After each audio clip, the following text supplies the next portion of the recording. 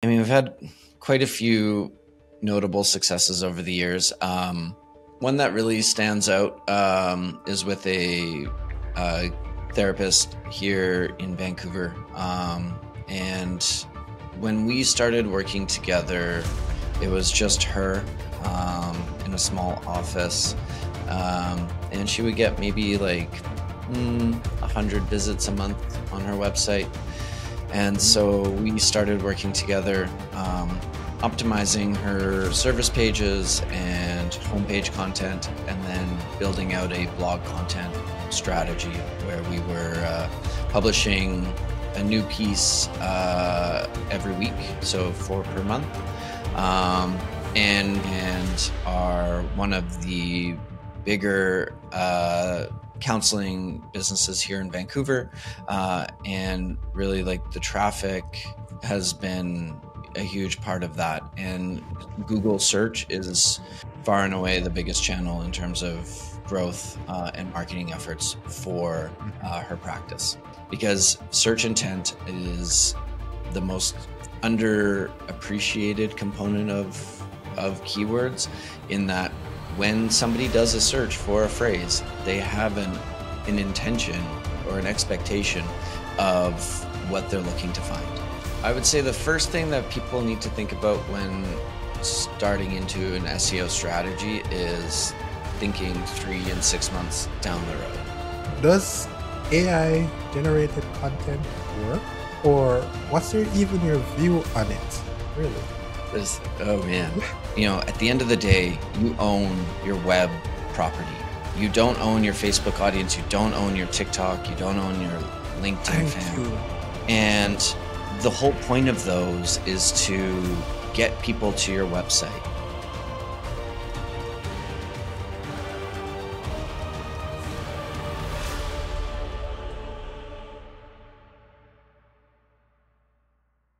Hey guys, welcome to the Boardroom Podcast. Today we have a wonderful guest. Today we have Jesse Ringer. Jesse, how are you doing today?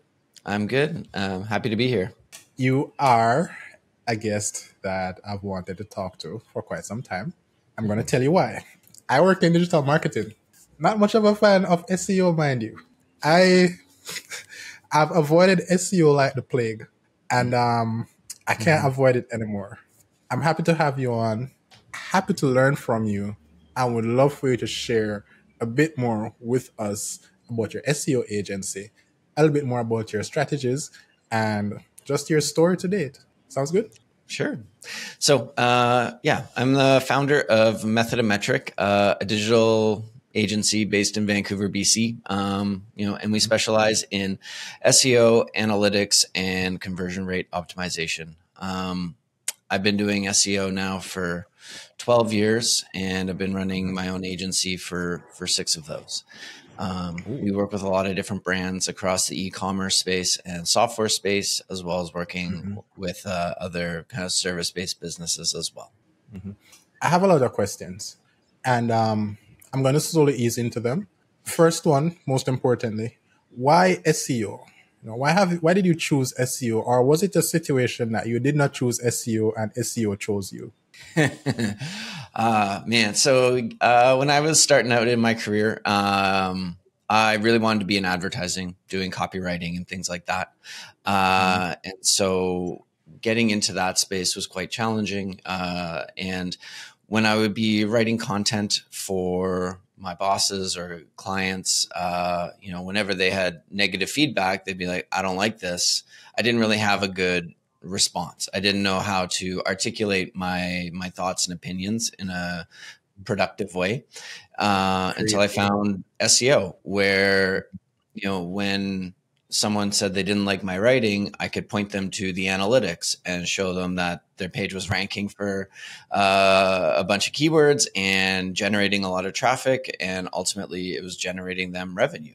And so SEO kind of gave me the confidence to, start doing my own thing, but it also gave me kind of a voice to advocate for myself and show people what I was capable of. So I like your story. I like your story because it shows genuine progression, and I think it's also a good fit for you. And I work in marketing, right?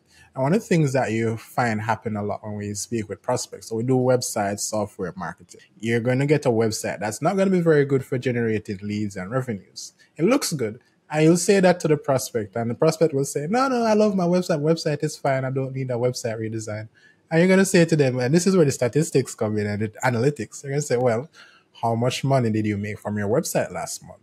And they can't give you an answer because they didn't make any money. SEO is very similar. You got into SEO because you wanted to prove that what you're doing is effective and you have the analytics to back it up. Here's my problem though. White hat SEO, black hat SEO, and you're trying to hire the right guy. How do you know that the person is even good at SEO? It takes a while to get results. So it's not like you can bring them in and say, all right, so after 2 days, nothing's happened, you're out. So how do you know when someone actually knows what they're doing in SEO? Yeah, you're right. SEO does take a lot of trust. It's not like, building a new website or, designing, I don't know, a new poster where you can see the finished product at the end of the day, right? It's you as a client won't necessarily see the finished product until the revenue starts coming in and the traffic starts showing up. So with SEO, to be able to distinguish between a good SEO, a great SEO, and a crappy one is communication first and foremost. Asking them important questions right off the bat, like what is their process for, getting rankings? How do they research and strategize? But also, like, do they make any guarantees? And if they're making guarantees about the traffic or the progress or the revenue that they're going to generate for you, they're probably not doing anything that is necessarily above board. And so, I think one thing too to point out is that when it comes to SEO, the shady tactics, they will work really well at the early going. But as soon as Google catches on, you're going to see a huge hit, and you do run the risk of being removed from Google search results entirely, which would probably kill most businesses. So when it comes to finding a good and vetting a good agency or a contractor in the SEO space, ask them to point to previous projects, ask them, a lot of questions about their process, how, kind of go about how do you figure out how you trust someone, like get to know them, get to know their work, and take your time, be really diligent, have lots of conversations with different agency owners, different contractors, because that way you'll start to hear what the kind of different responses are. And there's so many ways to do SEO effectively that it's really going to come down to the style or the process that they have that will help them get results. That sounds good. By aggregating responses, so you get responses from different people within the niche, within the space, the industry, you're going to have an idea of what's good and what's not good and who knows what they're talking about and what's to be expected. The thing that I want you to just expound on a bit, whenever you find this cool new hack, for example, at one point, it was just creating a web page and posting the same word and linking it back to your website for the backlinks. And then Google is like, no. The authority of the website matters. Can you just talk to us about some of the biggest mistakes, the biggest errors? You can call them sins, grievances, felonies, mind you, that you see people make when they're doing SEO. And some of them willingly, some of them unknowingly as well. Yeah. I would say the most common, there's two pieces. The first one that most like business owners and entrepreneurs and people managing websites that do most often is over optimizing for a certain keyword. And what that means is like inserting that phrase like everywhere throughout the content rather than writing more organically and naturally. People are trying to shoehorn their target keywords into the entire content. The other piece to that as well is using the same keyword across multiple pages. And so with a good strategy, it's important to target a variety of keywords, each on its own landing page. And so making sure that there's a diversity of target terms that you're trying to rank for. The other side of it, and this comes down to web developers more so, but also people like working in building their own businesses and such, is the technical components, like making sure that their website is communicating properly with the search engines, making sure that you have kind of like the basic robots.txt, XML sitemap, and kind of those technical rules in place. That's one area that we see like quite often people overlook. That's true. And you're familiar, well, of course you are. Do you think an SSL certificate is right up there as one of those things, or are they becoming more common these days that people actually have them? Yeah, an SSL certificate is not a ranking factor, but for any business that is trying to build trust with their clients, need to have one, because it ensures that anyone visiting their website, their personal data isn't going to be stolen, whether they're clicking on links, filling out forms, even and right down to making e-commerce purchases. If your website does not have an SSL certificate, you're putting all of your visitors and customers at risk. The other side of that too is that with like Chrome and Firefox, if they detect that your website doesn't have an SSL certificate, they're going to prompt every visitor with a warning that this web page is unsafe and should not be visited. So although it's not a direct ranking factor, it's going to have huge implications on your business and on your traffic and ultimately on your revenue. Yeah, and most people aren't going to be the brave man, or probably the reckless one that I am, and be like, no, it's fine, I'm still going. Because this big red screen pops up, this website is not safe. Nope, turn back. You know, the thing that always blows my mind when it comes down to SEO, and I'm just going to put it right out there. On the surface, it seems boring. It seems like there isn't much art to it. But you see, the more you dig into what is actually being done, like you learn the strategies, you learn, all right, it's not just putting words on a page. You have to craft the right words. You have to make the page attractive. You have to ensure that the page keeps users on. You have to make the page found, being able to be found for this and this search term, and then connect it to this page so that it leads people or visitors actually through a journey. When it comes on to SEO, it's more art than science, but I don't think that gets expounded on enough. I don't think we talk about that enough. So in terms of SEO strategies, let's say for an e-commerce concern, because we are right around Black Friday, Cyber Monday, as we're filming this episode. It's going to be out around Christmas or thereabout, because we have a lot of episodes. When it comes on to SEO strategies, is there one that you could share with us that could help the novice get a win or two? Like, even if it's not a full strategy, it's just some do's and don'ts. Yeah, sure. I would say the first thing that people need to think about when starting into an SEO strategy is thinking 3 and 6 months down the road. Okay. What is your website going to look like? What are you going to be sharing? What is the brand going to feel like in that time? Because what you do today is likely not going to see an impact for 3 to 6 months within the search results. The other part of that, the choosing your keywords, like that is arguably the hardest part of all of the SEO fundamentals. Like, how do you choose the right keywords? And that is straight up just spending a lot of time in the search results, like going in, searching the key phrases that you want to rank for and looking to see who else is ranking there, what kind of content is ranking in those search results. Google has a ton of built-in like snippets and features within their search results. Like, are there maps there? Are there shopping ads? Are there carousels? Is a YouTube video at the top? Having a good piece of research around like what those search results looks like will help you figure out what keywords you should be targeting, and how you should be writing your content and styling your content for those searches.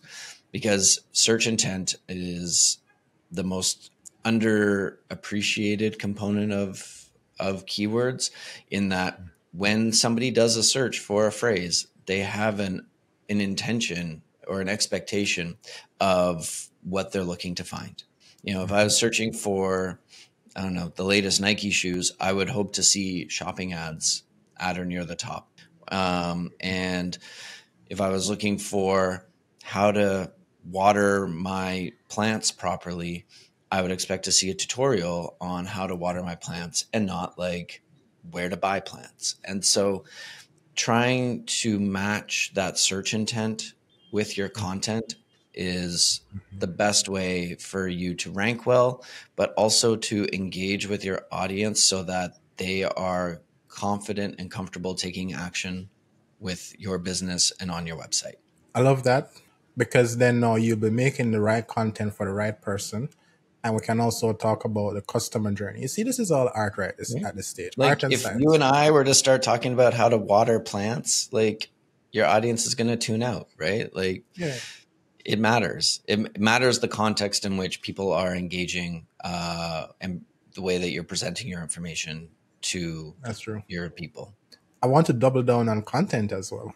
So ChatGPT, Jarvis, Phrasely, Elementor has their own content writing application.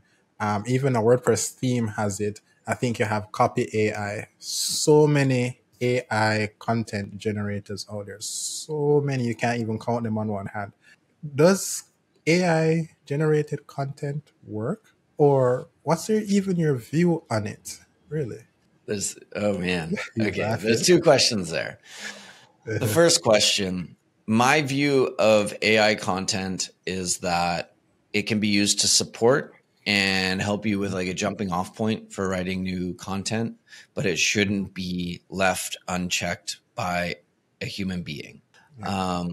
Because AI content is an aggregation of all of the content on the internet. So it's just an average. Nobody wants to be average. Like, why would you create a piece of content that was just average? People, customers, we want to do business with brands that resonate with our worldview in a multitude of ways, but like we want to be able to connect with a brand in some way.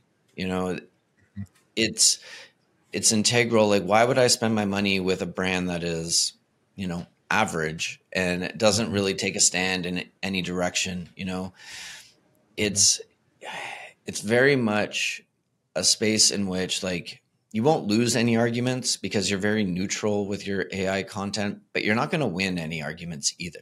Like, if I'm trying to convince you that SEO is the best form of marketing ever, I wouldn't leave that to AI, because AI would just be like, yeah, it helps you rank better and da da da.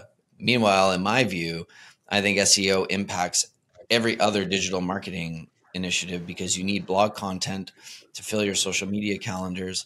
You need, you know, pages that are effective for your ads. You need, you need content on your website, and you need a good, effective website in order to get people to come to your brand. So anyway, with that point, like AI content, use it to get you started. If you're unsure of like the angle you should take with a content piece or what have you, but at the end of the day, you know, your content needs to align with your brand. And if it's not, because you're using AI content, people are going to read through it. People are going to know that that content was not made by someone that understands their needs the way that another brand will. So the soul of the content, the emotions, that personal connection, that identity, that thing that makes it personal between you and your reader, that eventually leads to the sale. That's missing from AI content. And I believe, here's the thing, you know, I don't believe that at times we use AI content for what it is. The role of AI, in my personal opinion, is never to really replace the individual, right? The role of the factory was never to replace the factory worker or the person that was working, doing the duties of the equipment of the factory. The role of the car was never to replace, well, it replaced the horse carriage, but was never to replace what you do when you travel. It's to make it more efficient, right? And I believe AI is along the lines. It's to make us think faster, have a better understanding, a lot faster about what we're trying to work on. It's to make us more efficient. If we think about it in that perspective, like you said, it's also a very good starting point because unbeknownst to most people, around 3 or 4 years when Jarvis started, Jarvis or I don't think they're still called Jarvis, but you know which company I'm talking, right? They're like the biggest copywriting company out there. They were called Jarvis, but I don't remember the name right now. When they started, they said that they were built to be an assistant, and their landing page said, "Never have writer's block again." Now, for those of us who are into content, writer's block is when you sit around the computer or you have pen in hand and you have no idea what to write. Funny story though, writer's block also affects artists, and Eminem made a song about having writer's block. So, I don't know. Yeah. Good for him. The reason I bring up all of this is because, like you said, context matters. And I think that we should keep in mind the context of what AI really is supposed to be. It's supposed to be an assistant. It's supposed to make us better, but it's not supposed to replace us. And I think that's also important. You are working with SEO for quite some time. Could you just tell us about some of your success stories, some of the wins that you've got your clients over the years? Sure. Yeah, I mean, we've had quite a few notable successes over the years. One that really stands out is with a therapist here in Vancouver. And when we started working together, it was just her in a small office. And she would get maybe like 100 visits a month on her website. And so we started working together, optimizing her service pages and homepage content, and then building out a blog content strategy where we were publishing a new piece every week, so 4 per month, and focused very much on her like core specialties. And yeah, within about 6 months, we had hit 500 monthly sessions. And then it just continued to compound from there. And now we're sitting at about 6,000 monthly visits. But from a business standpoint too, like traffic is great, right? Traffic, that's lovely. But, her client base grew so much that she had to have 4 other associates. Therapists.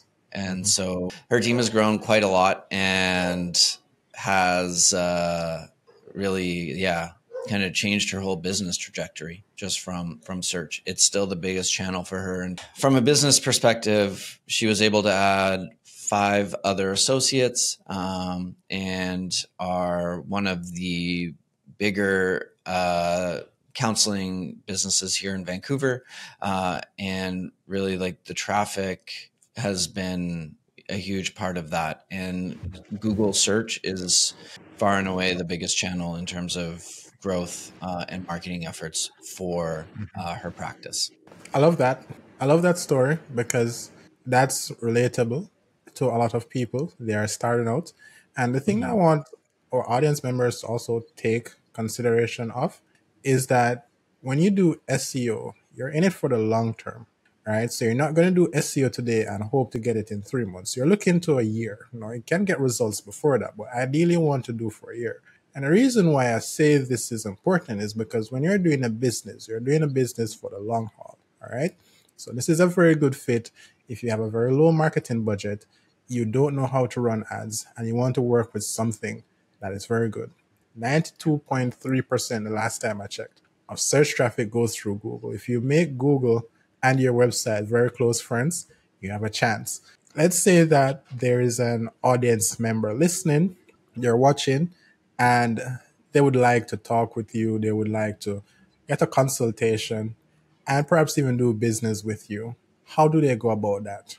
Where is the website? Is there a contact number? What's your process? I mean, we'd be a terrible SEO agency if we didn't have a website. That was a bad question. So our website is methodandmetric.com. And yeah, you can find me personally on LinkedIn. Jesse Ringer, and our Method and Metric channel on LinkedIn and Instagram are both quite active.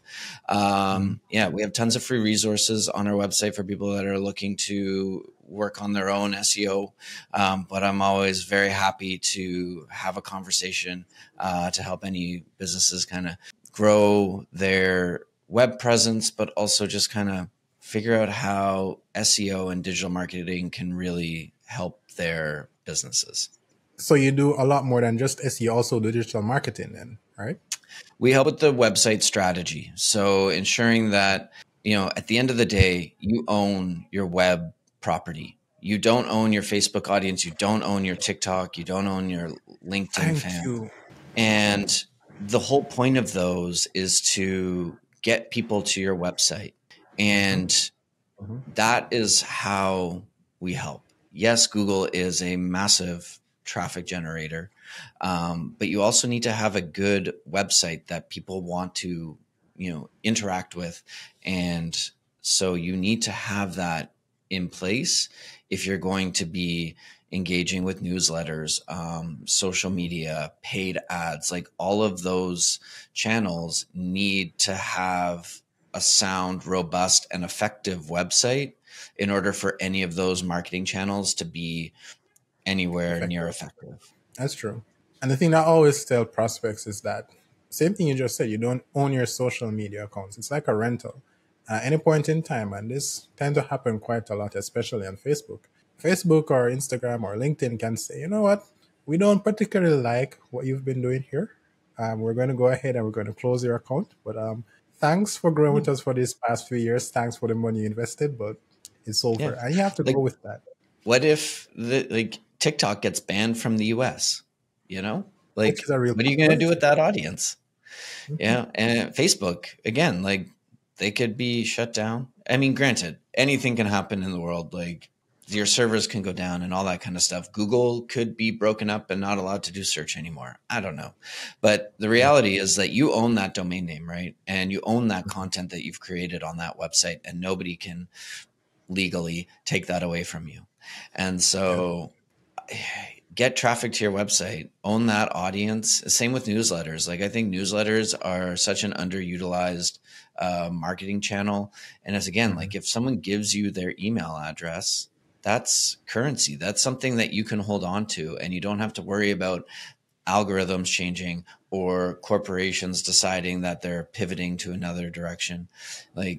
Those two, your website and your email list, are probably the most important digital marketing assets that you can have. I second that, because here's the thing. You see, this is a trivia question. I'm going to give you a bit of background on this trivia question. I've asked this question 3 times. So I've asked it to Thiago Farias. He is an ex-Google ad expert. He used to work at Google in the Google Ads department. I've asked it to Yaron Bin. He's spent over $10 million on Facebook ads. I've asked to Lisa Apolinsky. She's added over $1 billion in revenues to her clients since she started marketing. And now I'm asking it to you. Here's the question. We are 1-on-1. So 1 right, 1 incorrect. And Lisa somehow managed to not give an answer that was either right or wrong. I don't know how she did, but she's really creative like that. So I'm going to ask you, among all the digital marketing media and assets, which one is the most profitable marketing media or asset that you can use in 2023? And I can give you the ROI as a hint if you want as well. Sure.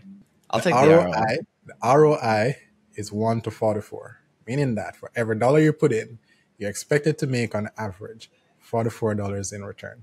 Only one marketing media, the most profitable. Is that email? It is email. Oh, yes, you got it on the first try. That is email. 2 to 1 now. And here's the thing that I want you to talk about a bit. And this is a trend that I'm noticing. So when I spoke to Thiago Farias, Thiago worked at Google, and he was also the leader of their marketing department in Eastern Europe. So a lot of the big brands that we know from Europe, he's worked with their executives directly. And he left and he started what's called the anti-marketing movement and anti-marketing strategy. And what it basically says is that don't do Google ads, don't do Facebook ads. This is how you're going to monetize your audience. And that's where you get the email marketing and your social media following and you get clients from that. He's pretty good at what he does. The reason why I bring this up is because he said that a lot of times we get caught up in the glitter and the glamour of the new and the popular. So, TikTok shops are popular right now and they're printing a lot of money. So a lot of people are going to get on that. SEO, on the other hand, has been around since the dinosaurs have been with us. They're no longer here, but SEO remains. It's not the new and sexy. Email marketing birthed the dinosaurs. Email marketing has been here. It's not the new and sexy, but they are so effective at generating leads, increasing revenues, and so pivotal to your online success. Here's the question. SEO and email, not very new, not very sexy, but so effective. What are we doing wrong? Or what is a common misconception that makes us not focus on these tried and true, proven methods, and we're going after what we think is a new shiny object? What is your opinion on that? I got a lot of opinions about that. Yeah.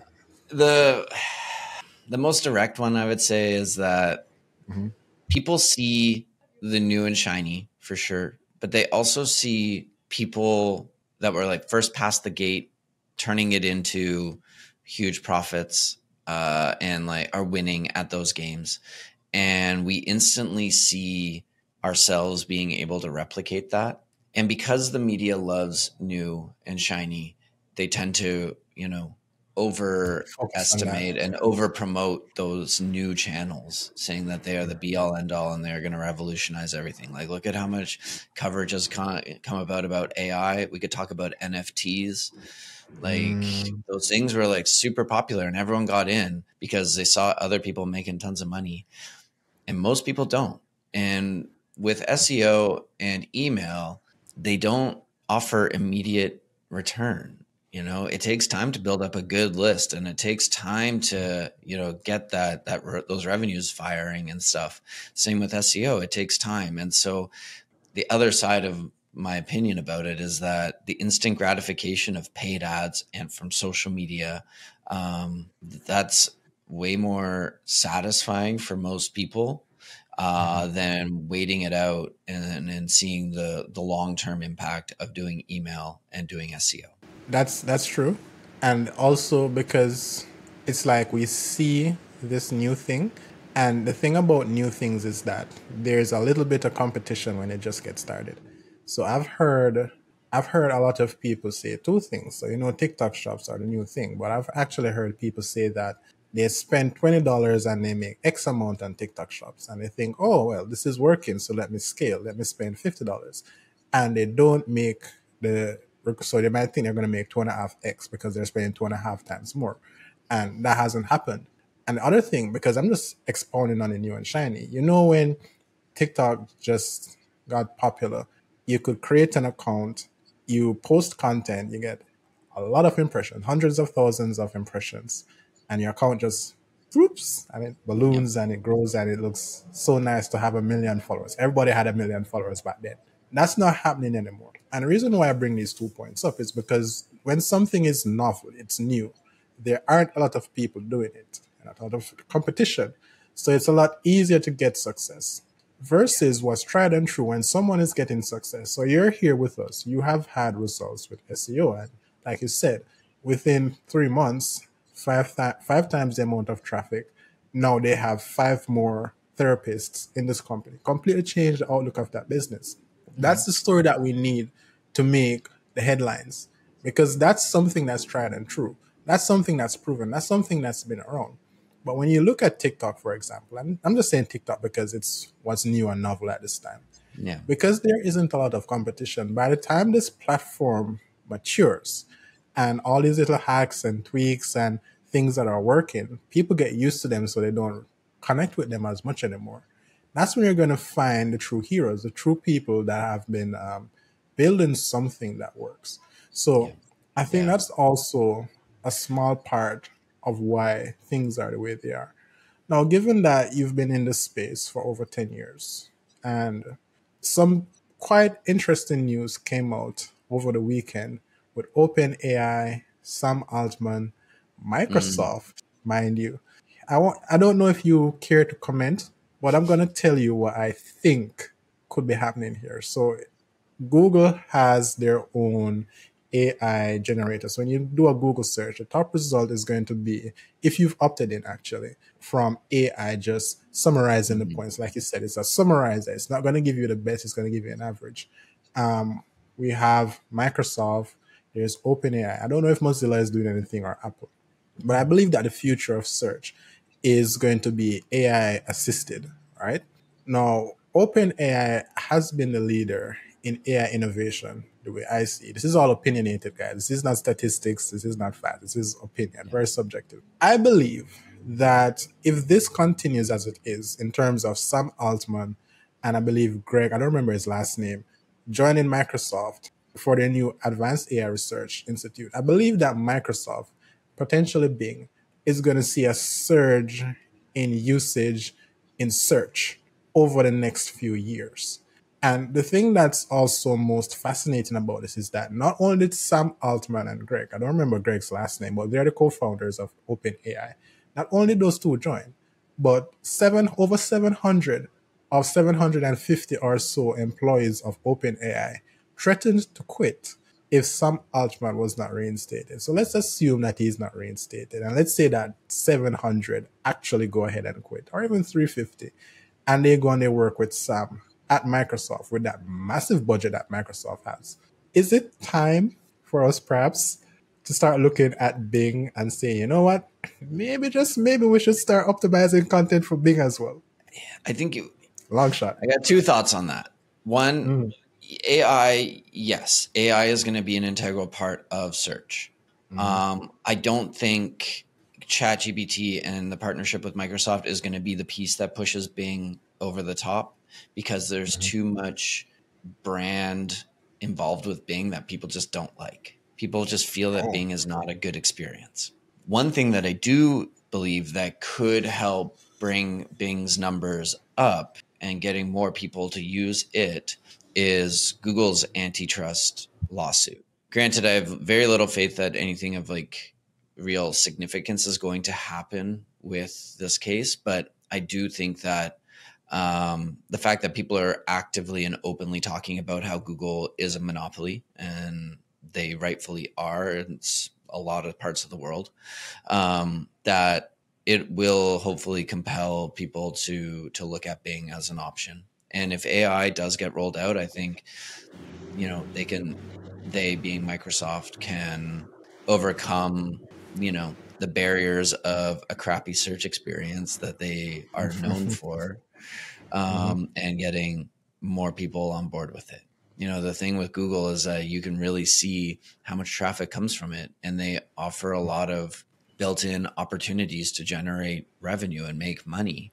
And yes, like ads is a big part of that, and that monopoly is its own thing. And shopping ads within Google are getting better. Once Google, I don't know, once Bing actually really catches up on that side of things, like the commerce side of things, then I think that there's a better opportunity for Bing to really excel. But Mm-hmm. I think they got to really fight the stigma that people have. And it'd be pretty nice if Apple like didn't have Google as a default search bar. But Yeah. yeah, those are all things that are beyond my experience and beyond my knowledge. Like how Mm-hmm. that's all going to play out is completely unknown to me. And it's early days as well, so it's very hard to Yeah. Yeah. say But exactly I where don't things know are. if AI will be the savior that Microsoft is hoping it's going to be. Because again, we Mm-hmm. still have to compete with the fact that like TikTok is the largest search engine amongst people under the age of like 25, I think it was. And so, Really. yeah, people are going there for restaurant reviews and like shopping ideas and stuff like that. People like that age group is not going to Google as a default. And granted, they're spending so much time on TikTok anyway, like it just becomes a search engine, a discovery engine. And so I think Mm-hmm. Google and Bing are both kind of thinking about that, about how to become a discovery engine again. That's fascinating. I'm going to tell you why I think it's fascinating, and I'm just putting my thoughts out there. Before, all right, so when TikTok started, right, when TikTok actually started, I looked at it as a missed opportunity for me. A lot of people don't know this. For myself, I looked at it as a missed opportunity. And why did I look at it as a missed opportunity? You see, at the time when TikTok started, Instagram was the in thing. And just as Instagram is maturing now and it's not so glitz and glam, it's not the buzzword anymore. That's what was happening to Facebook. And I knew, so I didn't know at first, but I've done enough study and learning up until that point to have learned at that point when TikTok started to take off that the next thing was going to be short videos. Here's why. There's always a natural progression from words to images to video. That's how it always has been. It worked with the newspaper, it worked with the television, newspaper, radio, television, until they started to have ads. Social media. So we had Facebook, which was really the first really big thing that integrated everyone. And then we started using images with Instagram. Now you can find old people on Instagram. Wasn't like that in the past. I knew that short videos was going to be the next thing. Snapchat was there, but it was never really that impactful. The reason why I bring all this up is because you're the expert on SEO. You're the one that knows most about search and how it works. A lot of times when we search, and I know that videos on a page aren't a ranking factor directly, but indirectly they influence website visitor experience and time on website, which eventually becomes a ranking factor. I am wondering if what we're seeing happening with TikTok that you've mentioned, that it's now being used for search, so restaurant reviews, for example, recommendations and the like, coupled with influencer power. So brands and athletes and celebrities, they don't have the power they once had to sway the market. Smaller influencers like yourself, hopefully me at some point, with a following, with brand authority, with voice, are the ones that sway customers more than even PPC ads, for example. Could we then see, and this is where I was leading with the old question, could we then see an opportunity for TikTok to be a lot more than just a social media? Because I don't know, whenever you hear about a business and you want to do business with them, you always look for reviews, you always look for their website, and you always look them up on Google. But if TikTok is now adding a new dimension to how you experience this business, video reviews, influencer reviews, perhaps video testimonials from people who have been at this restaurant and so on, could this be a new direction in how not only TikTok operates, but also in how we search and experience new information online? What are your thoughts? Well, I mean, a lot to unpack there. Yeah. For the time being, TikTok's plan is to stay on mobile. They intentionally make a bad desktop experience.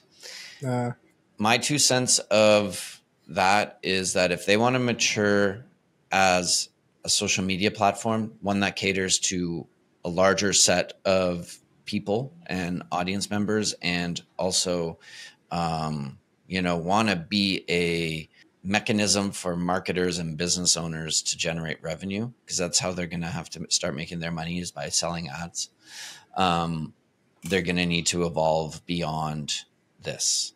Something that Facebook does really well is like their community pages and, their marketplace, right? Like, Yes. that stuff still does really well.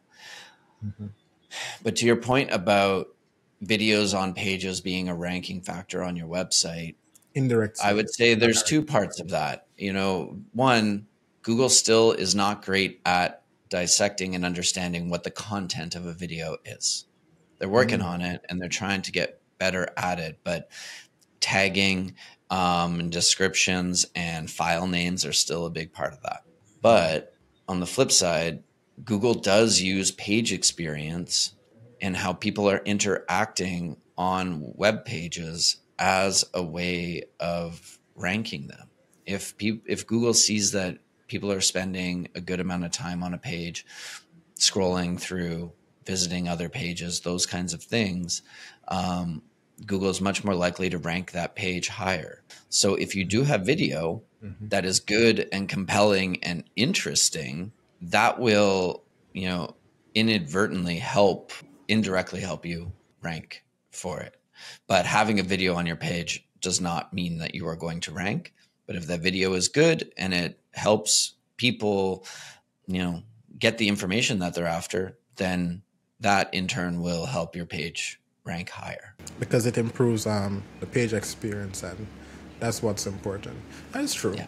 And I agree with that. It's interesting to see how TikTok develops, though. I want to, Yeah.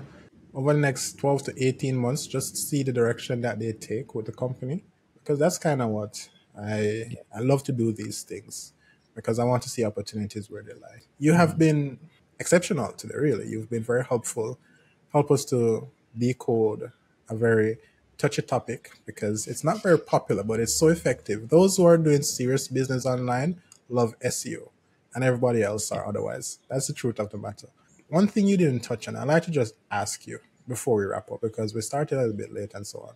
What are your prices like? Or is it a case by case basis where it depends on the project and the timeline and so on that you can give a price? Yeah.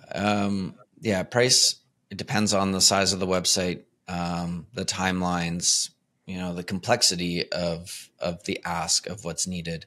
A language or a website in multiple languages is going to be, pricier than a mom and pop website that has like 5 pages. So it's going to vary. And yeah, it always depends, but we're always happy to have a conversation to see if it's a good fit for both of us.